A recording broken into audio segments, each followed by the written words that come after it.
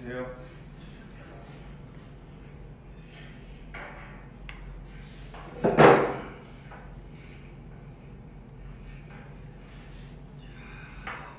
조금만 더 되면 바로 오면.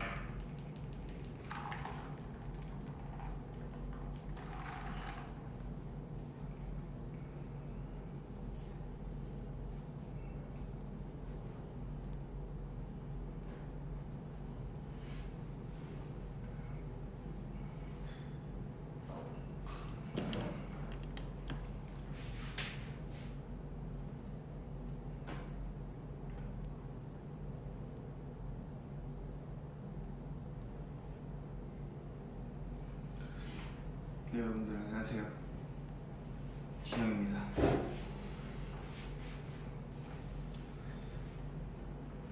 뭐 하고 계셨어요? 잠깐만, 이거 조금만 끌게요. 이걸 끄면 돼요.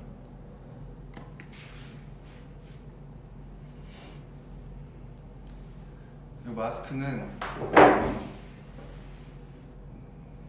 우리 다 마스크 써야 되니까 스티커로 해봤습니다.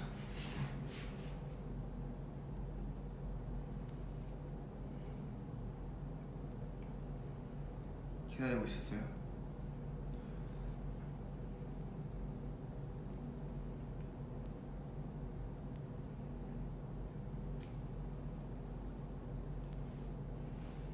하여튼 이제 인사를 드리면 저는 배진영입니다.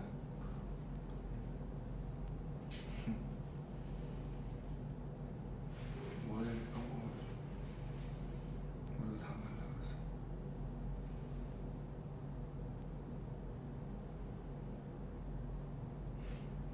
오늘 뭐 할 거냐면, 오늘은 그냥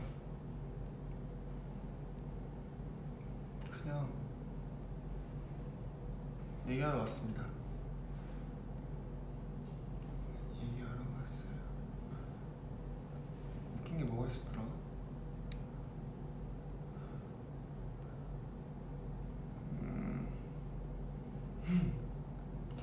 마스크 써야 되니까.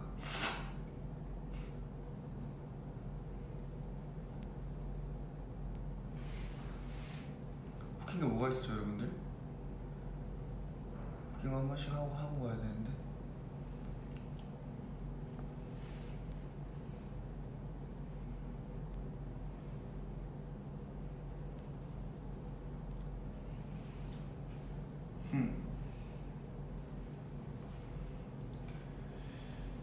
팝콘 맛있지.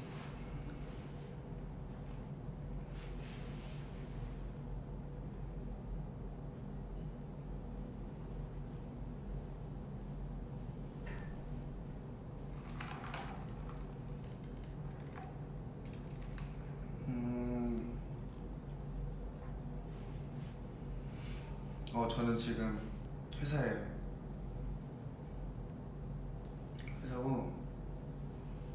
머리 좀 잘라야겠다. 너무 길죠? 이게 머리가 너무 길면은 한계치가 있어요. 너무 길면 관리가 너무 힘듭니다.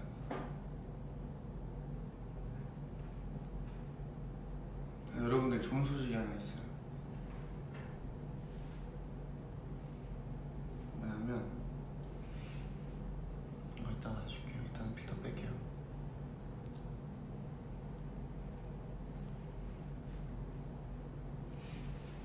좋은 소식이 뭐냐면,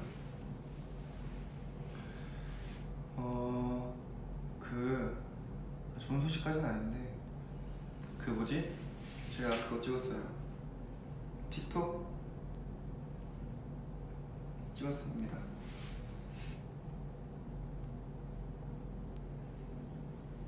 찍었는데 진짜 너무 어렵더라고요. 나 이거 시선을 이렇게 아래로 하고 싶지 않은데 뭐 방법 없을까요? 가슴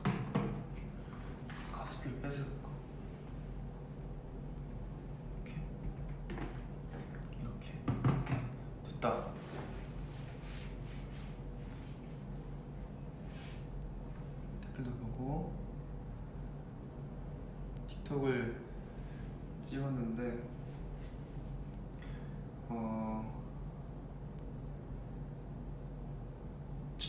찍었는데 너무 뭐 이번 것까지는 그냥 할만했어요. 쉬웠어요. 뭔가 저는 약간 그런 뭔가 좀 복잡한 거를 못 하겠더라고요. 막 그거 있죠, 막 이렇게 해가지고 하는 거 그런 거 못 하겠고 그냥 대충 간단한 거만 했는데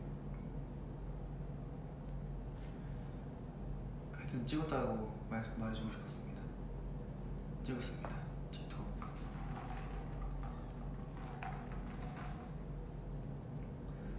언제 올라갈지 모르겠고 하여튼 찍었습니다. 또 여러분들이 틱톡 많이 좋아해 주시니까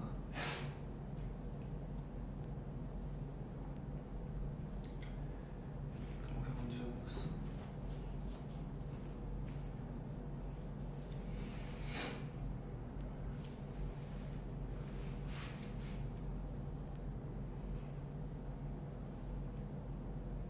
오늘의 TMI 나는 오늘도 아침 일찍 일어나서 병원에 갔다. 병원이 아니지. 하여튼 재활을 다녀왔습니다.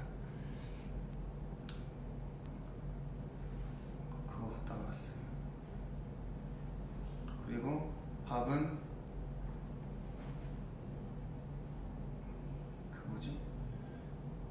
그 비빔밥 같은 거랑 그 김치찌개, 목살 김치찌개 먹었습니다. 맛있었어요.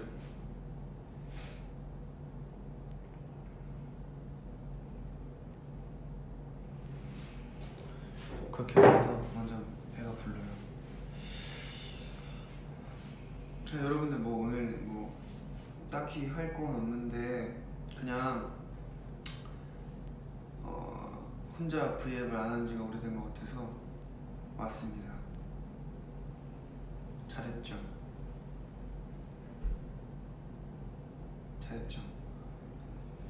잘했다고 생각하고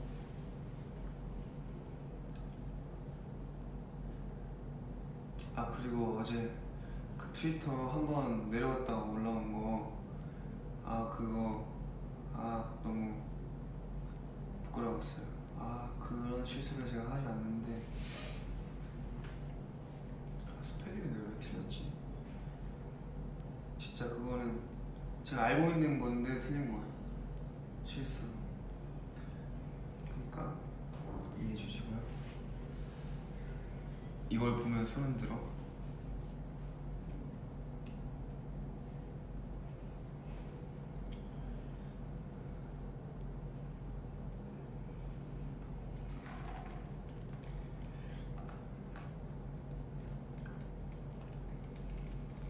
그 틱톡 찍은 걸 제일 말씀드리고 싶었어요. 워낙 많이 좋아해 주셔가지고 오늘은 그냥 뭐 제 얘기도 하고 픽스 얘기도 듣고 뭐 고민 같은 거 있으면 제가 조금이라도 도움이 될 수 있게 말을 해주면 어떨까 라는 생각을 합니다. 맞아요. 그리고 오늘 어제 그 제주도부터 태풍이 왔잖아요. 태풍 조심하세요, 여러분들. 날아가면 안 됩니다. 알겠죠? 태풍 근데 약간 내가 오늘 확인하고 왔는데 아까 잠깐 보고 왔는데 우리 쪽으로 안 온다는데 이제 그쵸? 우리 쪽으로 안 오고 딴 쪽으로 갔대요. 하여튼 태풍 꼭 조심하세요. 꼭.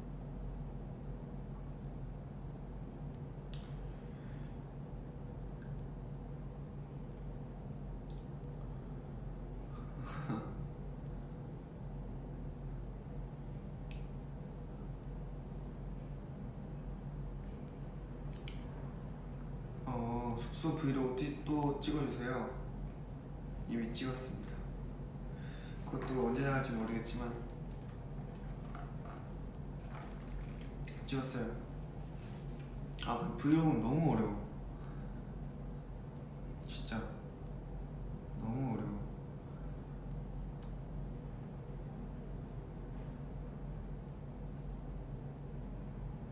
그것도 제가 최대한 이렇게 안 심심하게 하려고 그것도 많은 노력을 했어요. 너무 이거 커피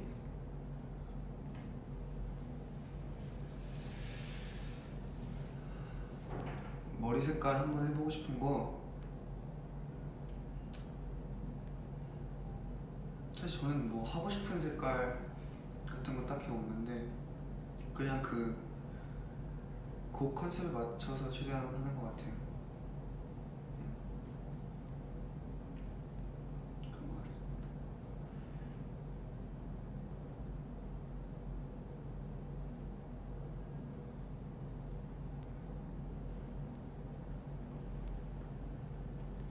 아, 두피는 이제 괜찮아요.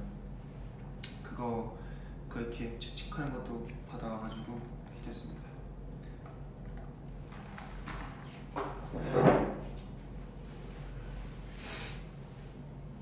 잠깐만.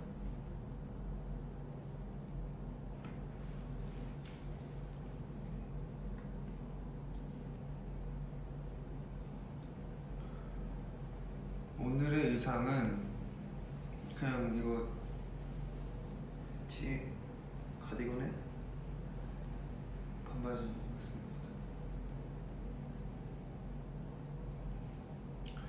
과제가 많아요. 무슨 과제가 많을까요? 공부겠죠? 아, 공부는 화이팅. 공부는 열심히 뭐든 다 이렇게 노력을 하면 얻고 싶은 그런 성과를 얻으실 거라고 믿습니다.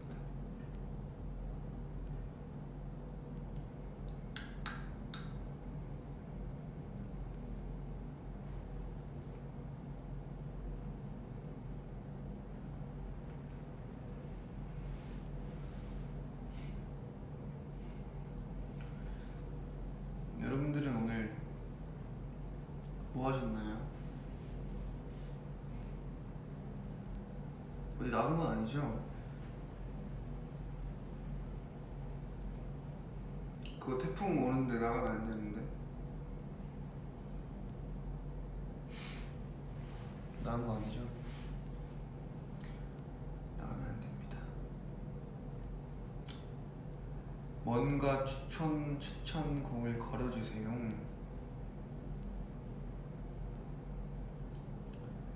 저는 여기서 듣는 노래가 봐야 되는데 잠깐만요. 아, 저 이거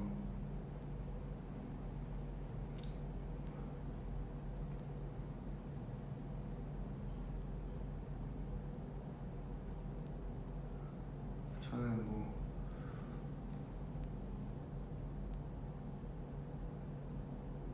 저는 재환이 형 그 안녕 못해 신곡 나왔더라고요. 아, 제가 막뭐 재환이 형을 이렇게 알고 알아서 이렇게 말하는 게 아니라 그냥 진짜 좋아서 진짜 좋아서 많이 들어요.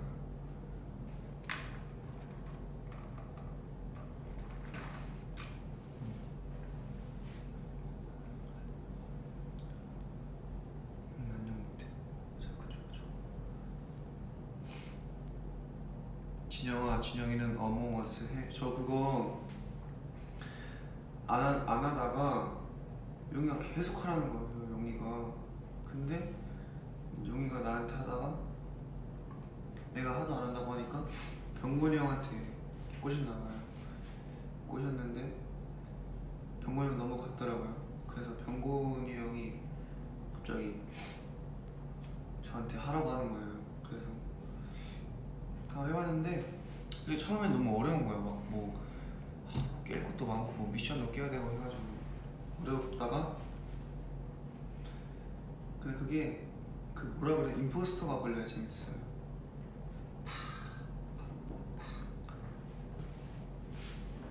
그렇습니다. 그래야 재밌어요.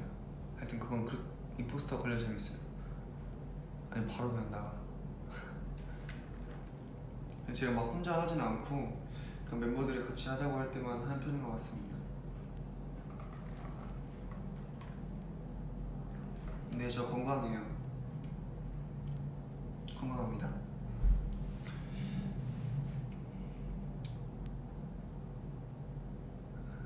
배준이 형 왜 이렇게 좋지? 그러게요. 왜 이렇게 좋을까요?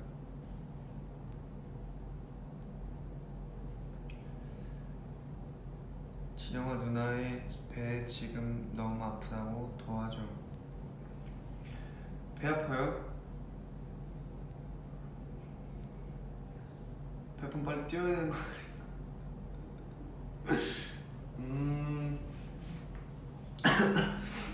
아프면 안 되는데. 너무 아프다 싶으면 바로 런 뛰세요. 그게 아니다 그러면 좀 이렇게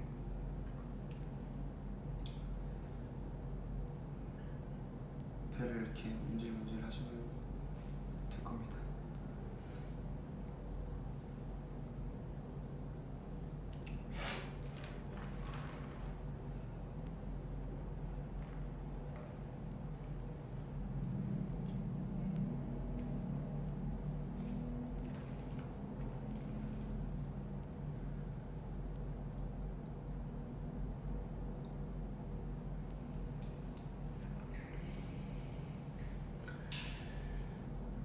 떡볶이 vs 라면. 전 떡볶이.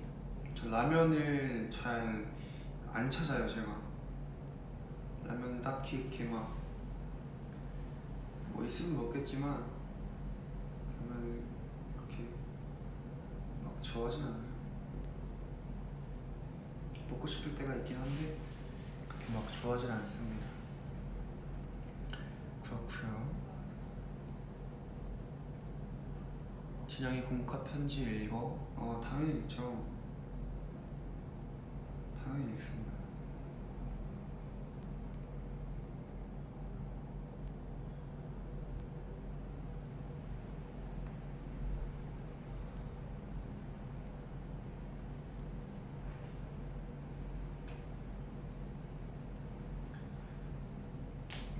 나 오기만 하면 카트라이더 얘기 꼭 있지.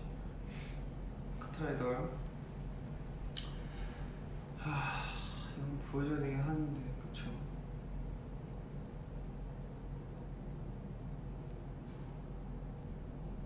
보여드릴 수 있는 날이 올 겁니다. 올 거예요 분명히.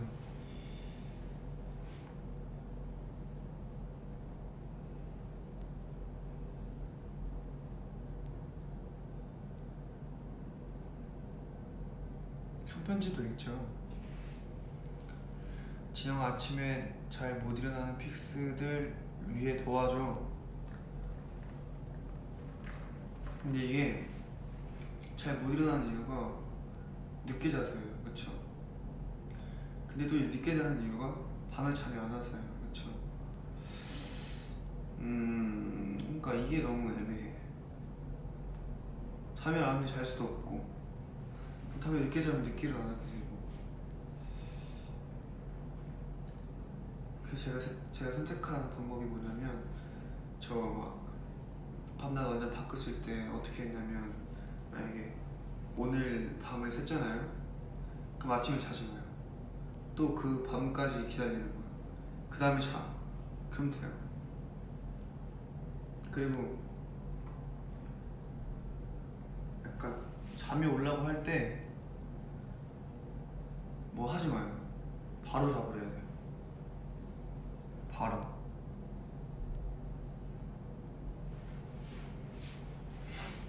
또 잠이 깨잖아. 알죠? 그쵸? 그러니까 바로 자야 돼요.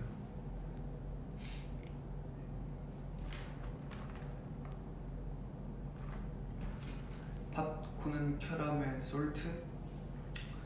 사실 팝콘도 너무 안 먹은 지 오래돼서 카라멜이 맛있지 않나?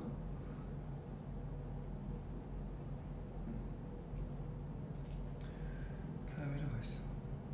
그러니까 뭐 안 먹어봤지. 그러니까 안 먹은 지 너무 오래돼서. 근데 어렸을 땐 카라멜을 많이 먹었던 것 같아요. 그렇습니다. 삐냥즈 화보 비하인드.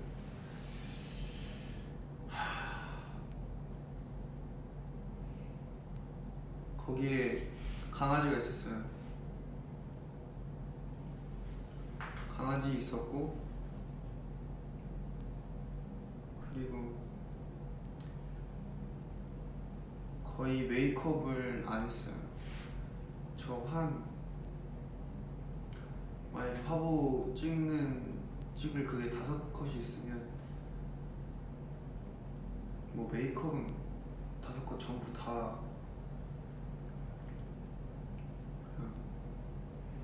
거의 안 했고, 머리는 3컷을, 5컷 중에 5컷이라면 3컷을 저 오자마자 머리를 이제 딱 만져주시는데, 진영씨 괜찮은데요? 지금? 안 해도 될 것 같은데요? 그래가지고 네?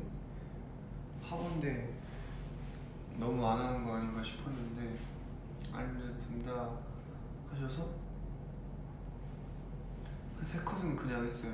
그냥 머리 집에서 감고 온 상태로. 그리고 2컷은 뭐 해주시고 편집을 했습니다. 맞아요. 오랜만에 재밌었다고 한 게 화보였어요. 또 저 화보도 좋아하고 재밌으니까 그렇게 얘기했습니다.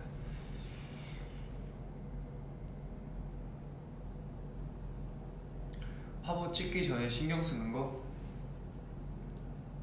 아무래도 붓기죠. 붓기? 부으면은 안 되니까 붓기.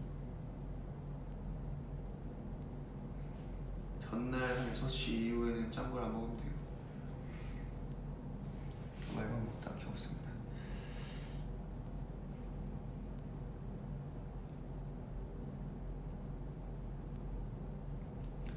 진영이가 좋아하는 빙수 맛. 저 일단 팥빙수보다는 우유빙수를 좋아해요. 우유빙수를 좋아하고 딱히 뭐 가리는 건 딱히 없는데 좀 덜 먹는 거는 녹차를 덜 먹어요. 망고도 덜 먹고 나머지 다 비슷하게 먹는 것 같은데요. 오늘은 아오이 생일이에요. 생일 축하해요. 생일 축하해요. 태풍 와서 어떡해요. 그렇죠. 너무 축하합니다. 생일.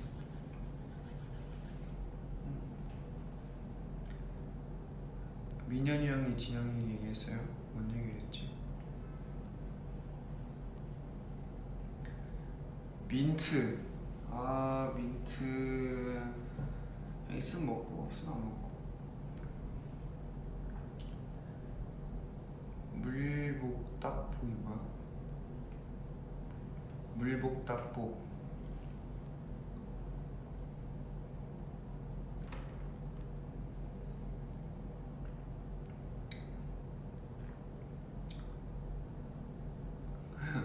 우리 할머니가 진영이 잘생겼대. 감사합니다. 할머니 감사해요. 격리 중에 무엇을 합니까? 아마 요새 그 코로나랑 그런 것 때문에 집에 있는 걸 말씀하시는 거겠죠? 그냥 먹고 자고 하는 것 같아요. 보고 TV 보고.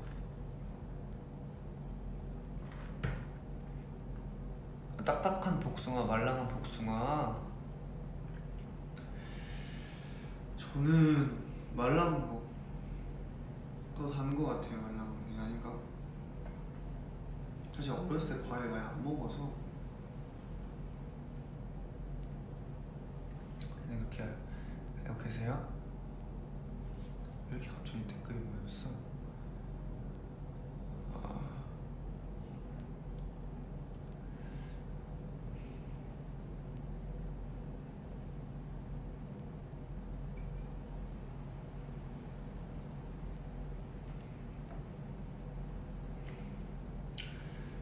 요즘 빠져있는 거, 빠져있는 거 요즘은 아니고 방금 전 V앱 하러 오기 전까지 보고 오던 게 있었어요. 뭐냐, 약간 좀 너무 뒷북 친 건지 모르겠지만 저 너의 초장을 먹고 싶어 그거 보다 왔어요. 재밌더라고요. 근데 그게 정말 약간 슬픈 영화인데 재밌어요. 그거 보다가 왔어요. 이따가 가서 볼 거야.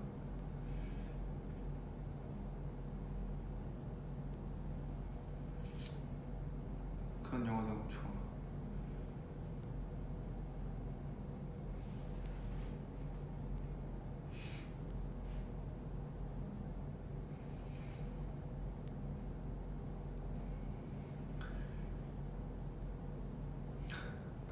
잠깐 뭐야? 8만 대장경 다 읽기 대장 내시경 8만 보기.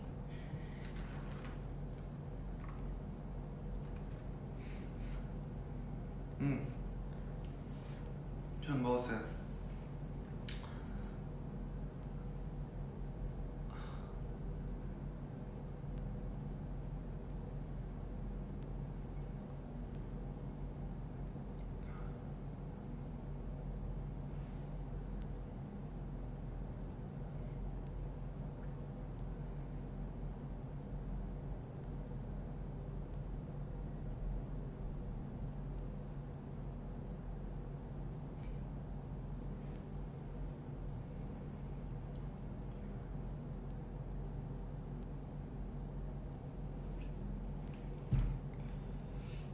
잠깐만요.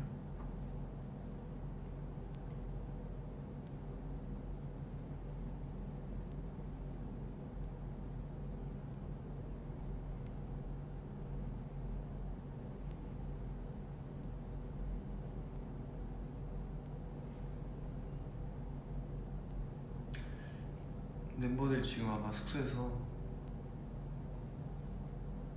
자고 있을 거예요. 자고 있대. 그냥 있을 거예요.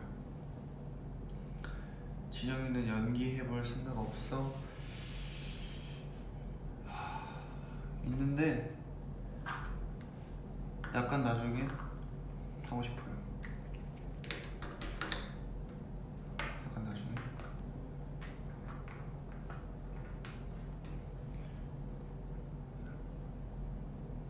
약간 나중에 하고 싶습니다.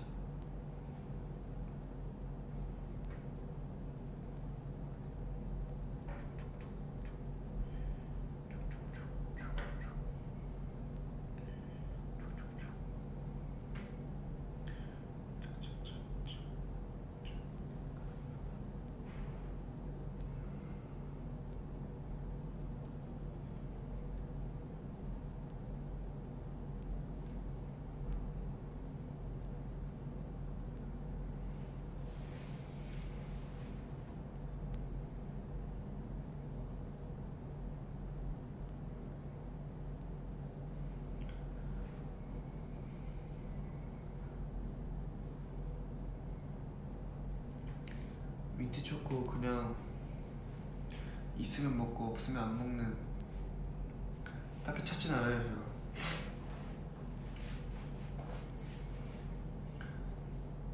그렇습니다.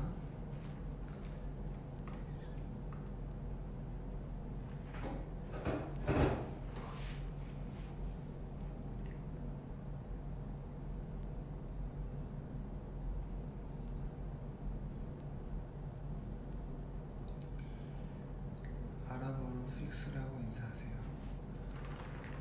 픽스가 아랍어로 픽스하는 거?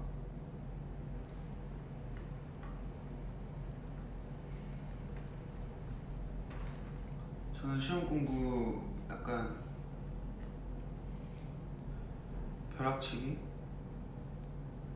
너무 벼락치기는 아닌데 적당한 벼락치기?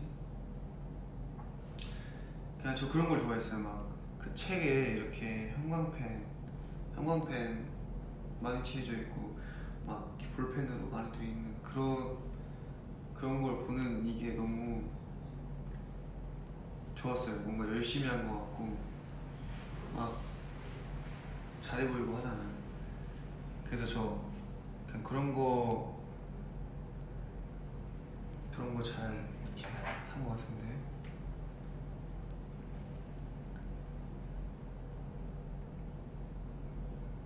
어떻게 대부분 다 벼락치기 아닌가 근데? 벼락치기 안 하는 사람 있어요? 아 근데 약간 좀 전교에서 노는 분들은 벼락치기 안 하잖아.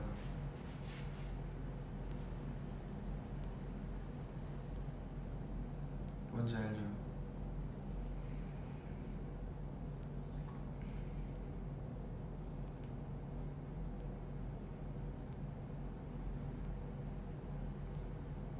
그러면 이거를 끄고 노래 들을게요.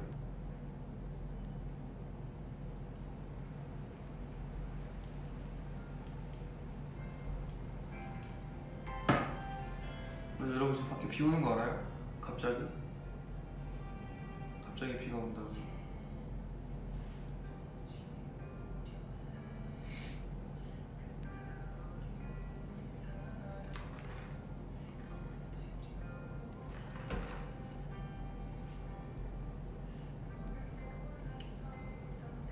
썬더치기 썬더치기? 그런 거 하지마. 웃기지 마.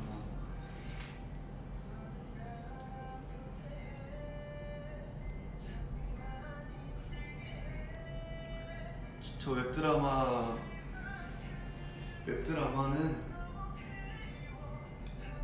잘 안 봐요. 볼 때도 있는데 잘 안 보는 것 같은데.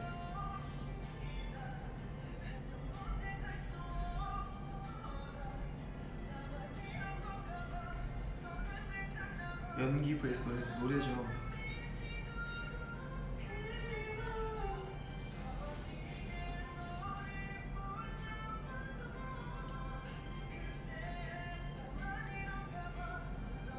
바보탱 어제 써먹었어요. 어제 V에 여러분들 보셨을지 모르겠지만 써먹었어요. 바보탱 한마디 했어요.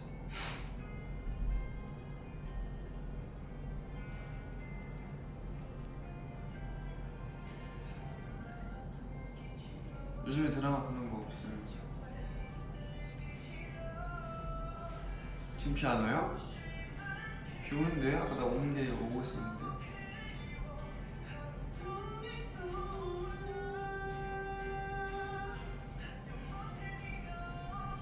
전신사진을 보고 싶다고? 지금? 일어나야지. 나중에 봐요.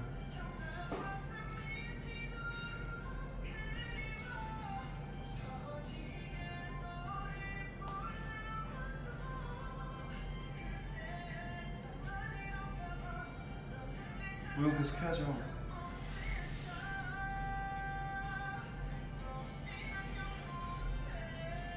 커피 먹어도 잠 잘 자죠. 저는 그런 거 상관없던데. 카페인 그런 거 잘 모르겠어요. 막 그런 거 있잖아요. 뭐 밤새고 가는 날이나 뭐 이렇게 밤새야 될 때 카페인 마신다고 하잖아요. 저는 그걸 잘 못 느꼈어요. 몸으로. 비싸던데.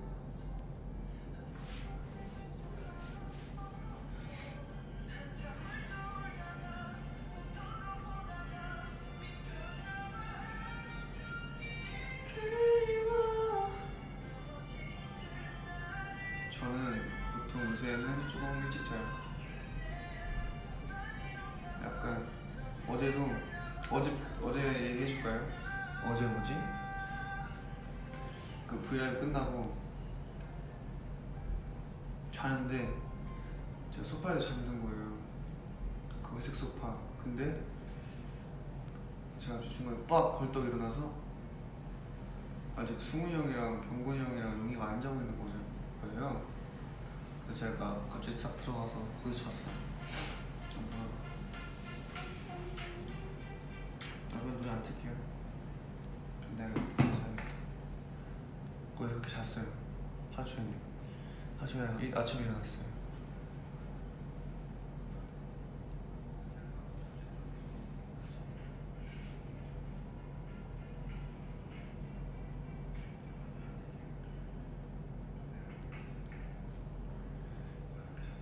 어제 뭐 갑자기 좀 피곤해가지고 후딱 잤습니다.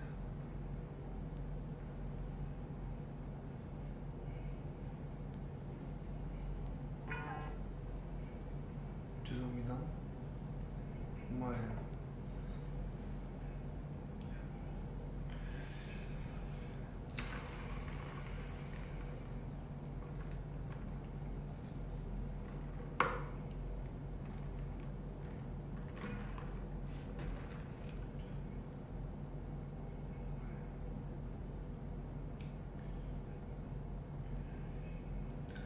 진영아, 나 고민 있어.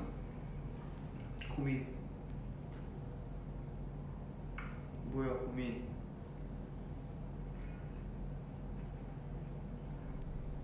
들어줄게요.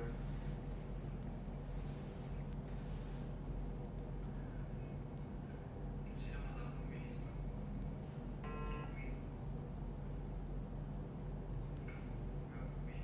뭐야 고민?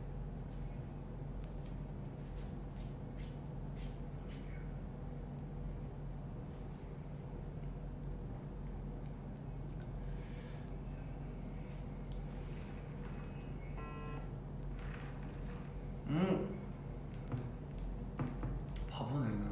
소리가 들리고 있었네.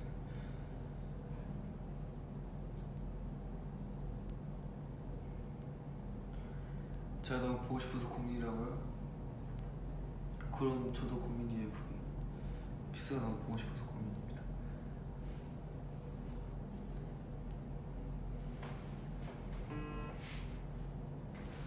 오른쪽인가? 왼쪽? 오른쪽?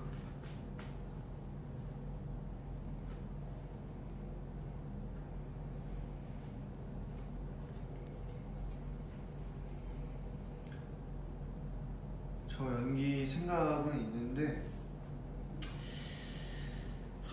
지금 좋은 기회가 오면은 하겠죠?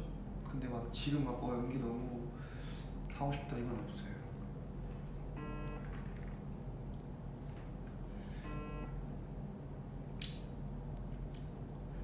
아 진동 올려요? 아 이거 어떡하지? 아 들고 있어야겠다. 자 들고 있을게요. 이렇게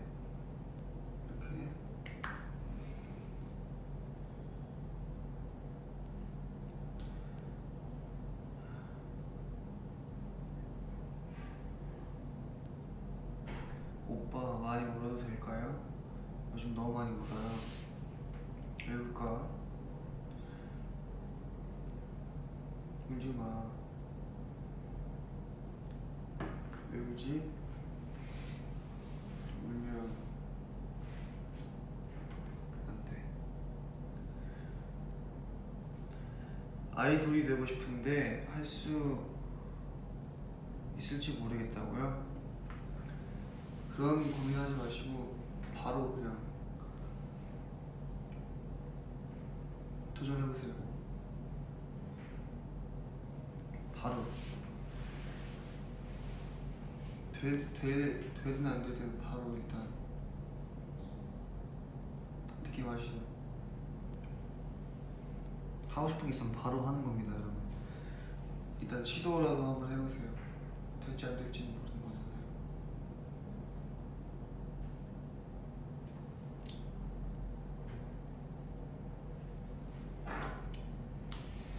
그저 고민보다 정답.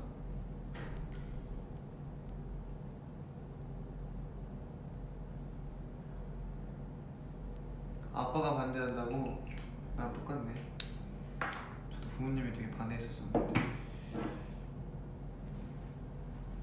근데 그러니까 이거 저도 약간 운이 좋았던 케이스여서 어떻게 해야 될까? 이런 거 해보세요. 저 부모님이랑 그런 거 했었는데 뭐 회사에 들어가기, 어느 한 회사에 들어가기, 아니면은 제가 했던 건 그거예요. 어느 회사에 들어가는 거랑 예고 붙는 거 그렇게 했었는데 둘 다 돼가지고 이렇게 됐죠.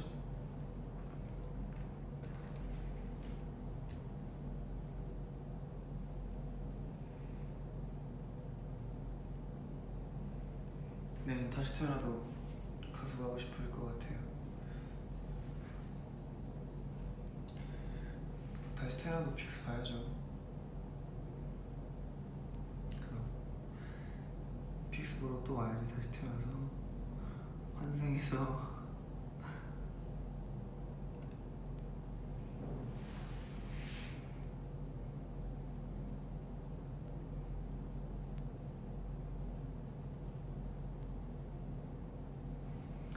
공부 힘들죠. 공부 어떻게? 내가 공부 화이팅. 공부 잘할 수 있을 거예요. 믿어주십시오.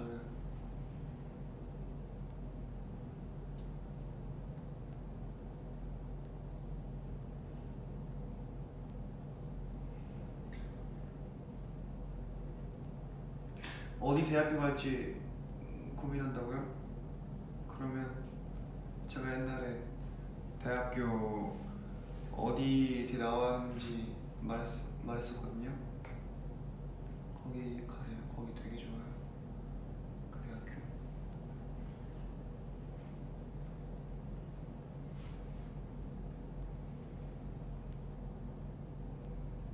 그 대학교 되게 좋습니다. 어딘지 모르시면 거기 가세요. 어디 갈지 고민되시면.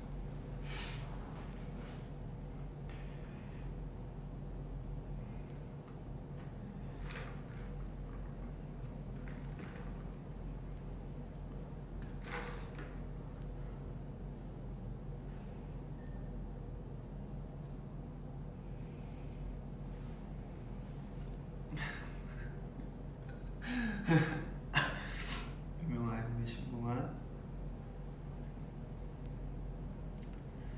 입학 시험 하고 있다고. 일단 그냥 그 하는 거에 최선을 다해서 후회 없게만 하면 잘 될 것 같아요. 화이팅.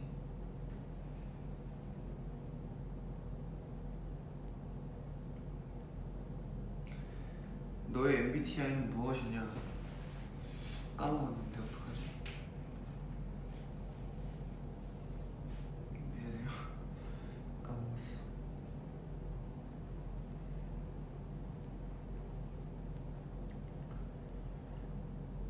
밖에 바람 짱 많이 불어요? 진짜 픽스들 진짜 나가지 말고 집에만 있어요. 집에만. 어디 갈 생각하지 말고 집에만 있으세요. 알겠죠?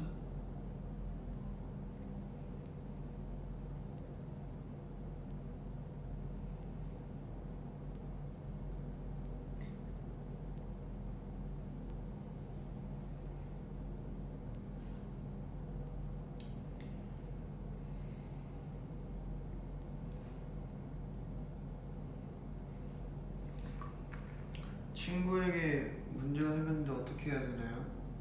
어떤 문제가 생겼어요? 어떤 문제가 생겼지? 그걸 모르겠다요.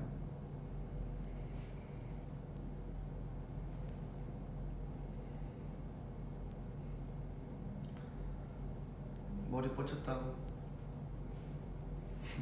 어차피 이미 그래서 괜찮습니다.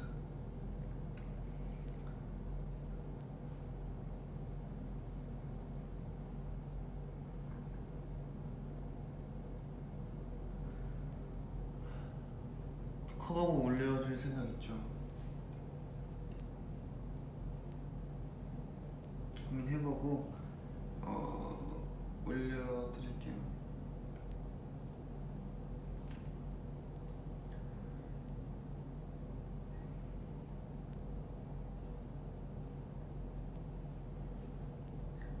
저 립밤 씁니다. 립밤 뭔지 아시죠? 그거 씁니다. 립밤.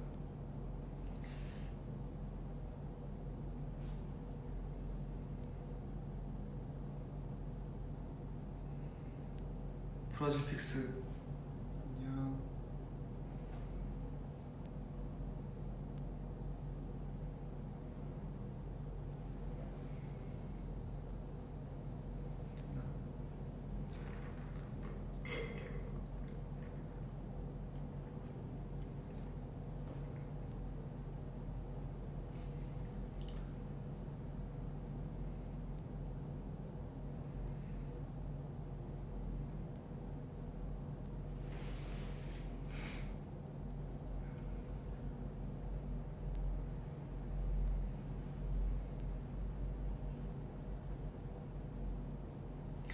저 아예 실업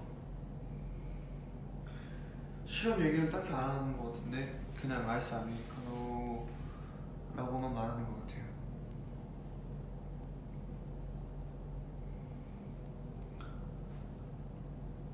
아, 구슬 아이스크림 좋아하죠. 어렸을 때 엄청 많이 좋아했던 것 같은데 지금도 좋아하고.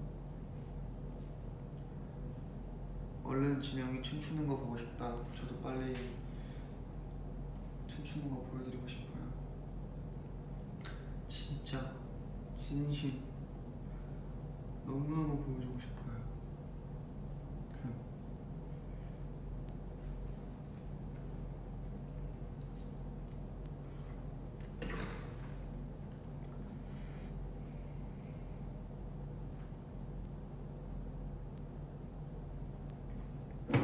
오, 아이고.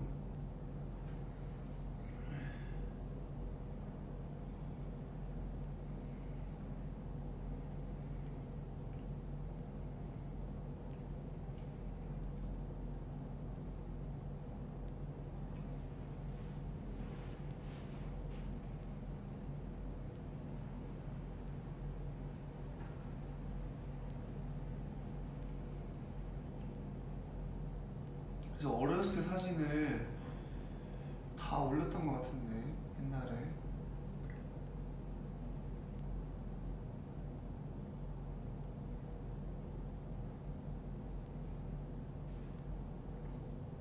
그쵸? 다 올렸을 거예요.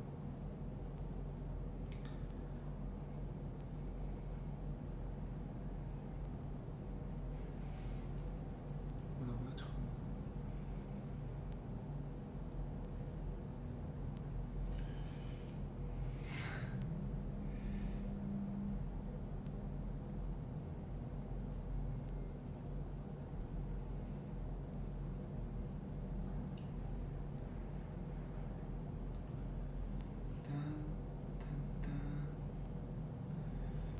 댓글을 이걸로 가야겠다.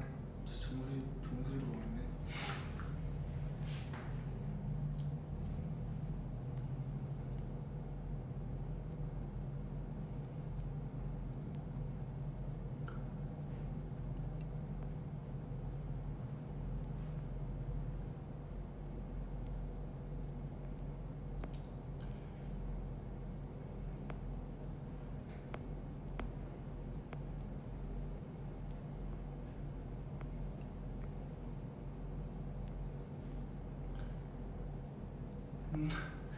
나 닮은 고양이 키울까 고민이래. 어떡해.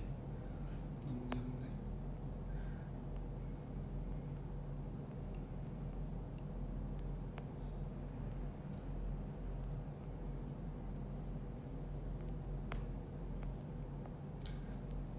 아이돌 하려면은 춤노래를 준비해야겠죠?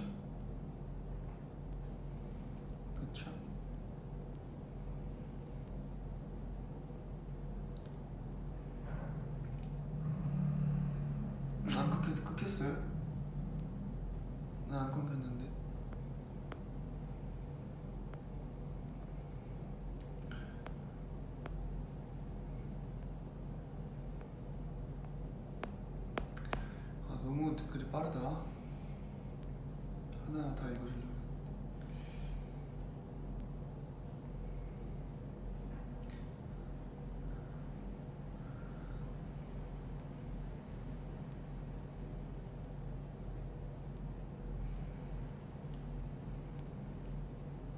어렸을 때 너무 잘했죠.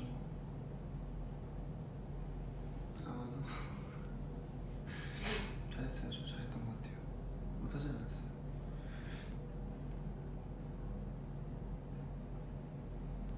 악의 꽃이 뭐예요? 몰라요. 뭔지.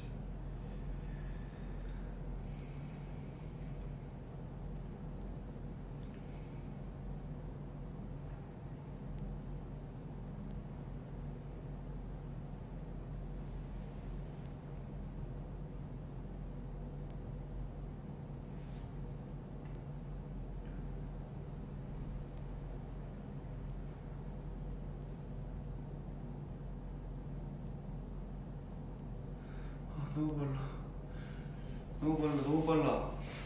천천히 해주면 안 돼요? 너무 빠르잖아.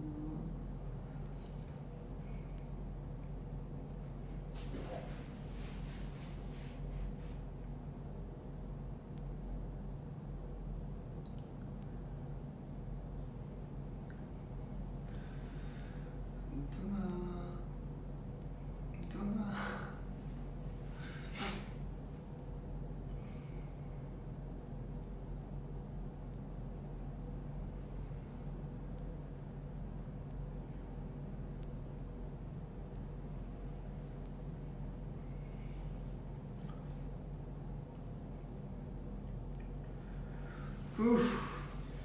너무 빨라.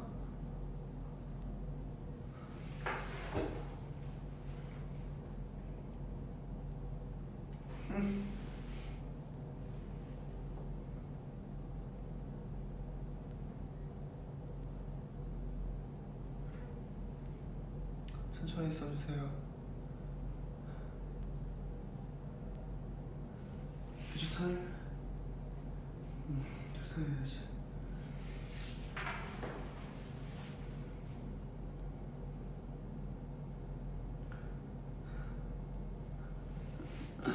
너무 빠르잖아.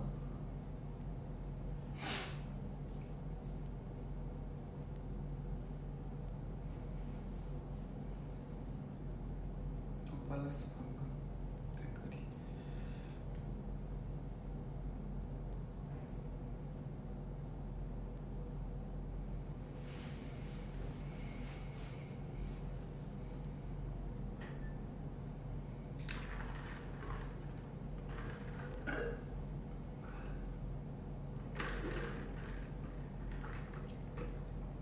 놀리지 마세요. 저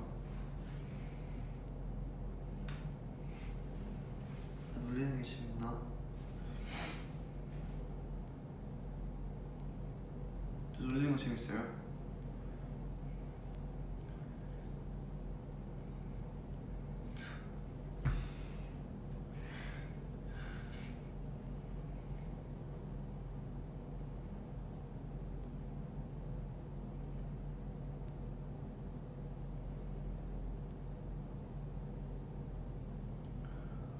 운동을 하고 못하고 있습니다. 취미는 요새는 없는데 방금 아까 오기 전에 영어 볼 거예요. 새로운 목표 콘서트 하고 싶어요. 베라픽 저 아모드 봉봉이랑 엄마는 외계인이랑 그런 거 좋아합니다. 바보탱? 저 바보탱 아니에요. 저 얘기예요? 얘기할까요? 뮤지컬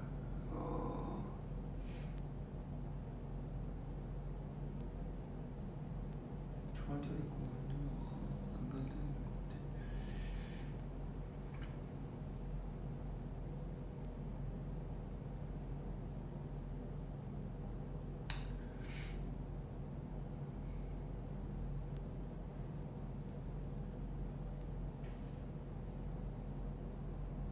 엑소셀카.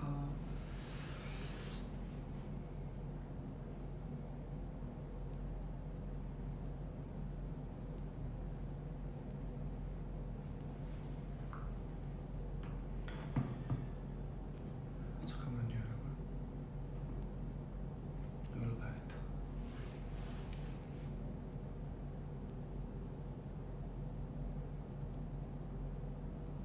이거 멈추는 거 아니구나.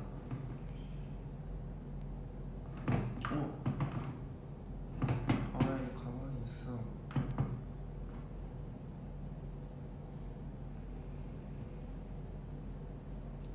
검정 옷이 좋습니다.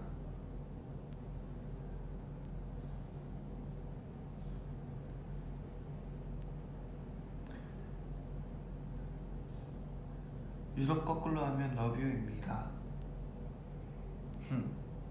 러뷰죠? 일어나라고 하지, 일어나라고. 반바지 부끄러운데?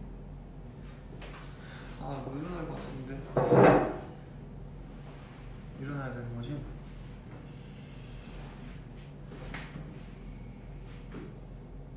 쇼? 됐죠?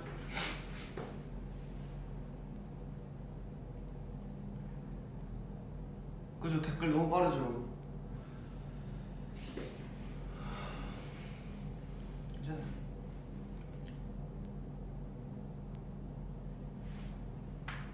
차. 크나트.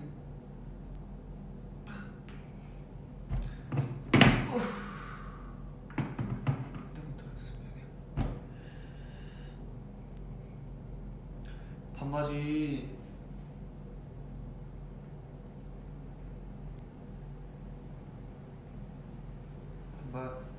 별로 안 좋아해요 원래.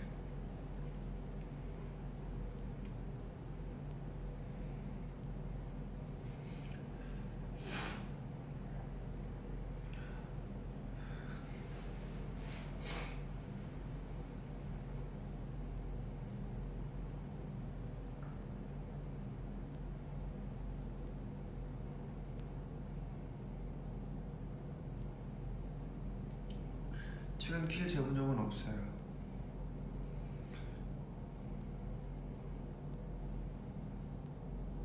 아, 이거 뭐야?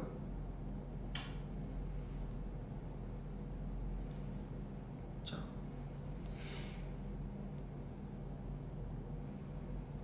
바보탱 포즈를 어떻게 만들까요? 뭐 추천할 만한 거 없어요?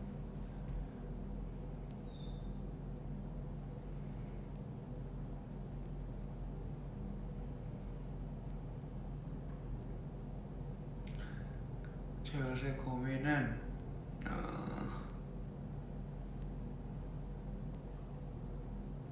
고민? 딱히 없어요.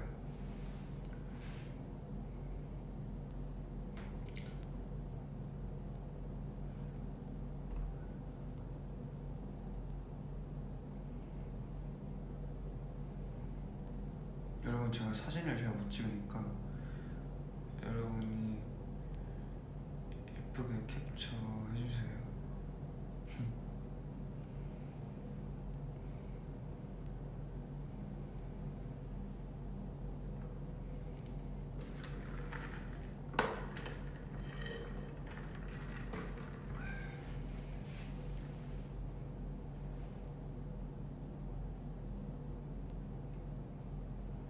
벌써 1시간 했네? 아이 진짜. 됐습니까? 됐나요?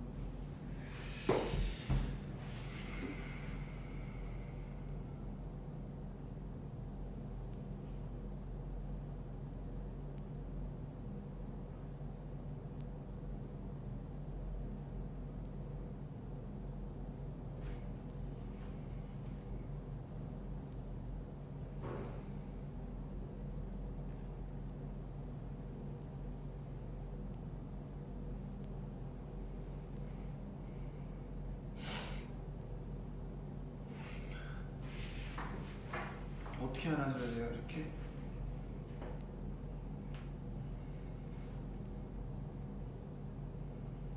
이렇게 하면 안긴 게 되나? 이렇게? 이렇게? 안기고 있나요? 저 사주 본 적 없어요. 사주 그런 거 안 봤어요.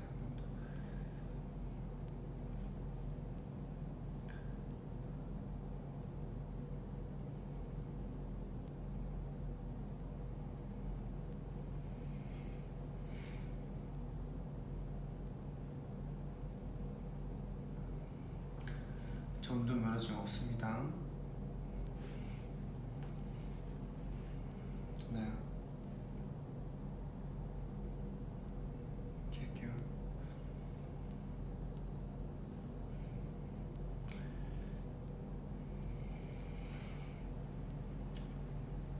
소나트 편하잖아.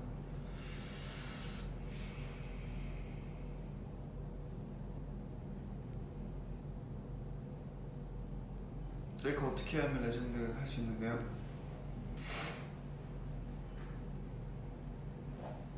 알려주세요. 그러면 바로 할게요. 레전드샷 던지는 방법 뭐가 있을까요?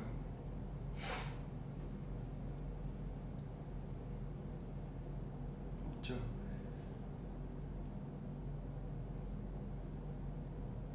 그거 어떻게 해야 돼요?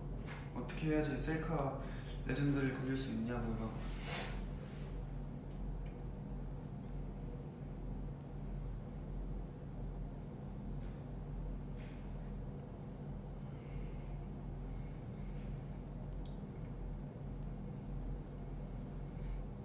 이렇게?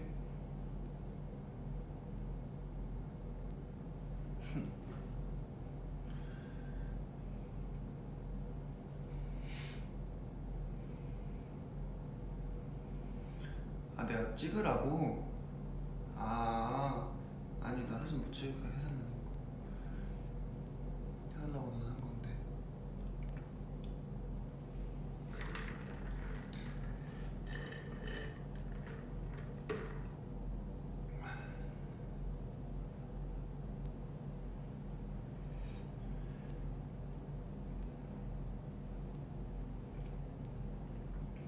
오빠 인생이 왜 이렇게 힘들어요?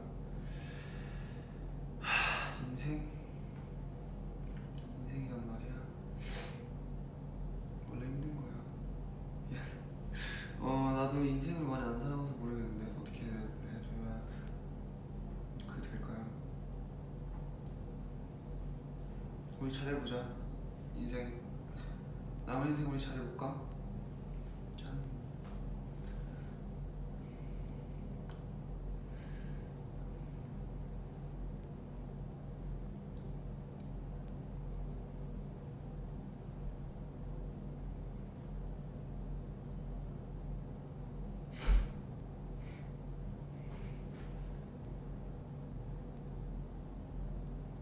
약속.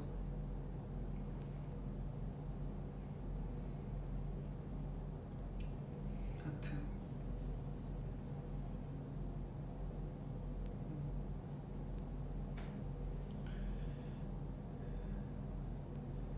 콩찌가 아파? 어디 찍었지?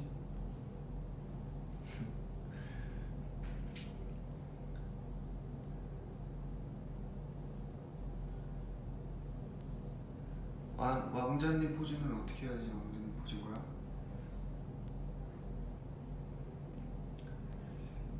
상체만 좀 달라고? 이렇게?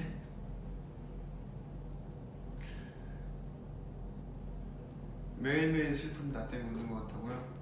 다 짱이네. 짱이야. 미치겠네.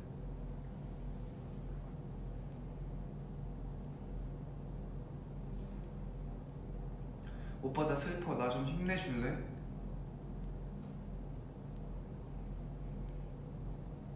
힘! 너 힘내. 내가 할게.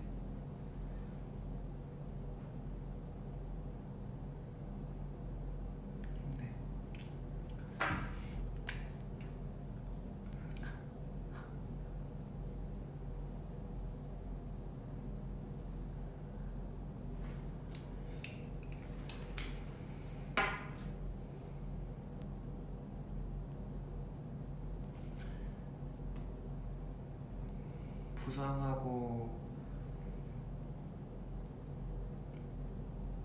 춤 추고 싶은데 춤 안 춰서 답답했냐고요? 답답했죠 여러분. 죽을 뻔했어요. 뭐 춤뿐만 아니라 그냥 일상생활을 할 때도 많이 불편했고 그냥 모든 게 다 불편했어요. 모든 게 다 빨리 낫고 싶었어요. 그래서 빨리 나았죠. 나았고 했어요.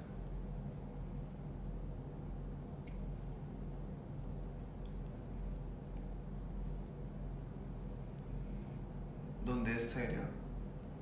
너도 내 스타일이야.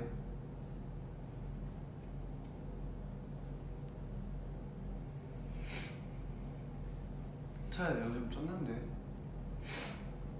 잘 안 빠졌는데 하나도.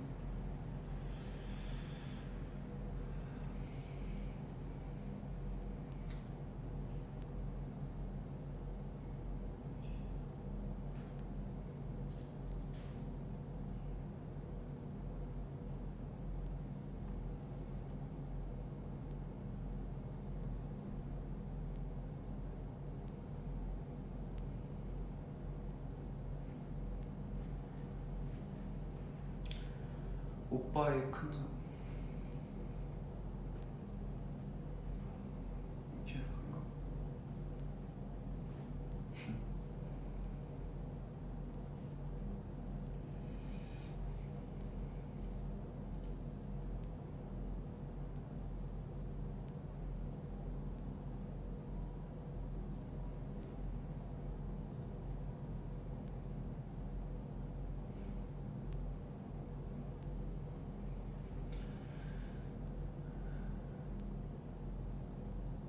반지요?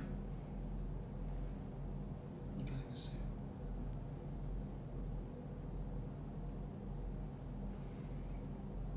맞아요. 일자선금이에요. 저 보이나?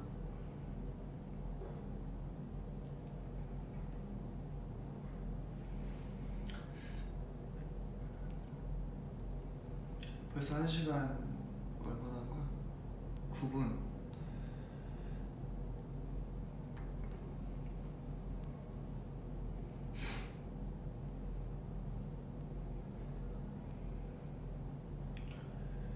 동생 픽스들에게 한마디만 주세요.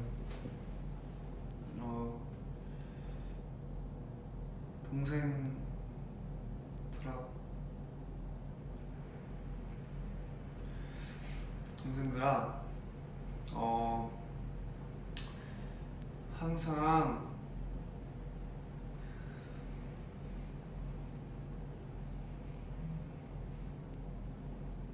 오빠만 좋아해. 알겠지?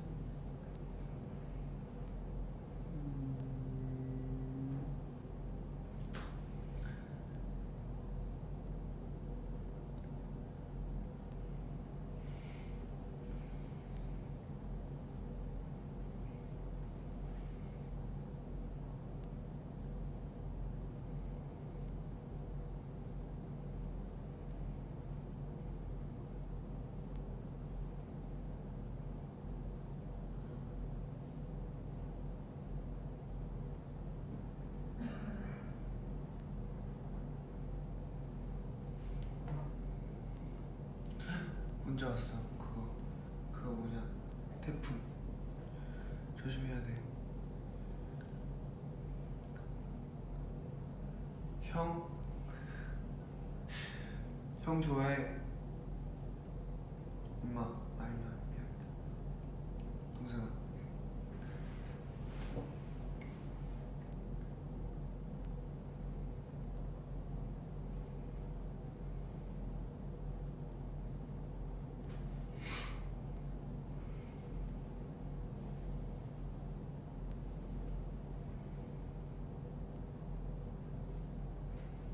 안 아픈데.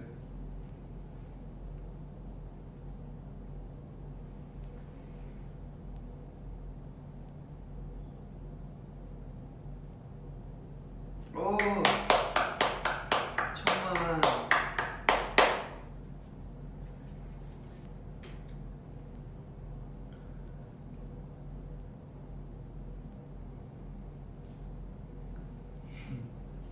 이만 취소. 미안해, 나 실수했어. 사과할게. 미안해.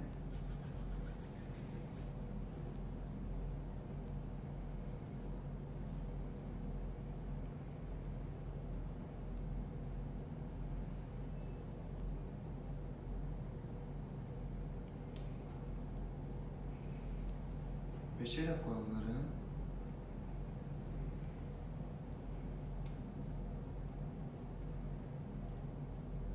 몇 시에 잘 건데?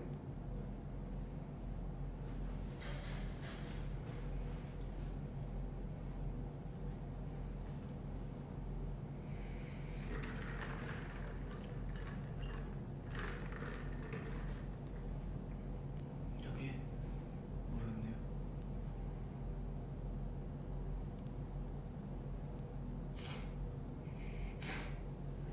아직은 무조건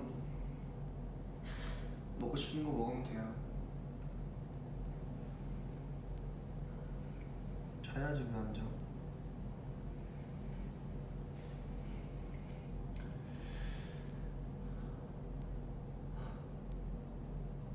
잠깐만요.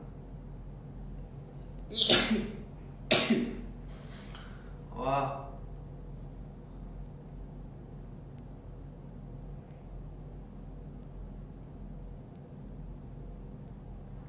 아.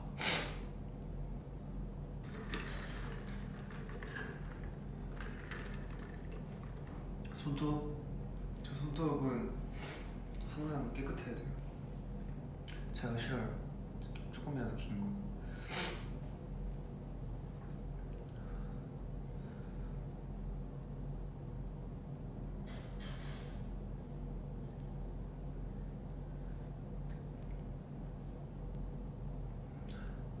졸릴 때 참는 법? 그냥 참아야 되는데 어떻게 방법이 있나?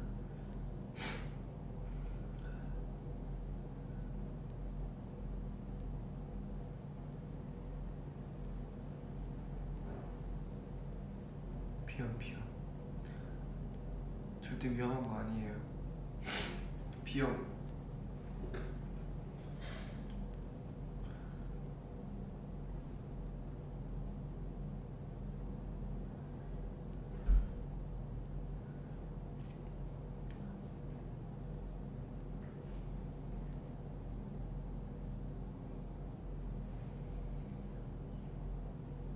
저 이거 하고 집에서 씻고 조금 이렇게 핸드폰 하다가 자겠죠? 별건 없어요. 그러다가 자요.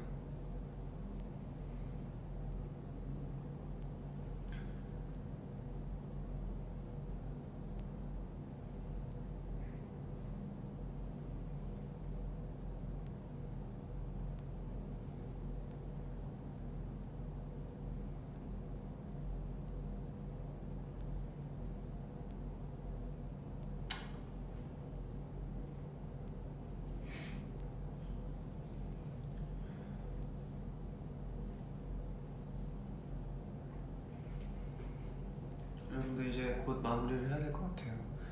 벌써 1시간 20분이나 됐어. 나 이렇게 길게 할 생각 없었는데 벌써 1시간 20분이 돼버렸네. 이렇게 할 생각 없었어. 왜냐면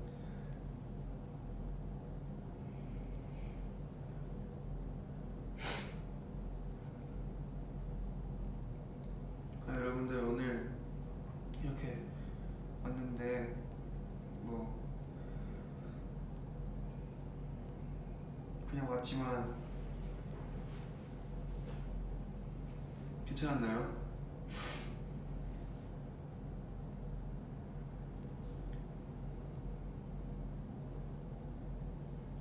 가지마. 어떡해.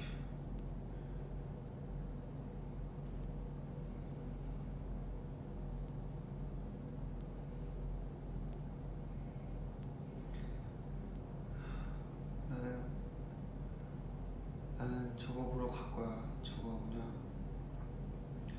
너의 초장을 먹고 싶어. 먹고 싶어 맞나? 나 지금 이상한 말 하는 거 아니죠? 근데 여러분들 지금 몇 시야? 지금 몇 시인데 지금까지 안 자고 있는 거야? 응? 하여튼 1시간 17분 동안 봐줘서 너무너무 고맙고 한 것도 없는데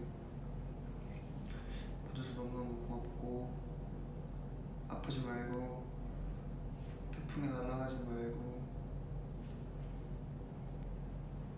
조심하고 알겠죠? 들려요? 비 오는 소리? 비가 아닌가? 하여튼 비가 아닌가? 하여튼 조심하세요.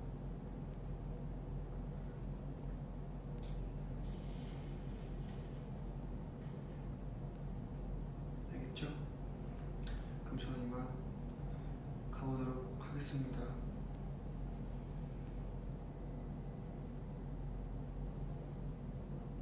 저 이제 갈 거예요.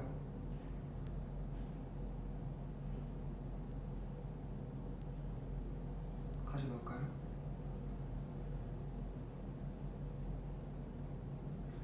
가야 돼. 또 언제 올까요? 저 또 V에 언제 오면 좋을 것 같아요? 제가 잠깐만요. 확인해 볼게요.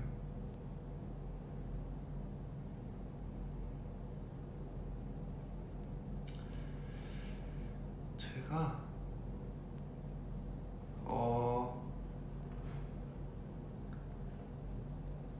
이번 주 안에 한 번 더 올게요. 약속 진짜. 이번 주 안에 한 번 더 오는 걸 약속합니다. 약속하고 그러면 이제 마무리를 하도록 하겠습니다. 뭐 내일 될 수도 있고 다음이 될 수도 있고 하여튼 오도록 할게요. 알겠죠? 안녕, 나 이제 간다. 바이바이. 좋은 밤 되세요. 잘 자고. 이제 갈 거야. 바이바이.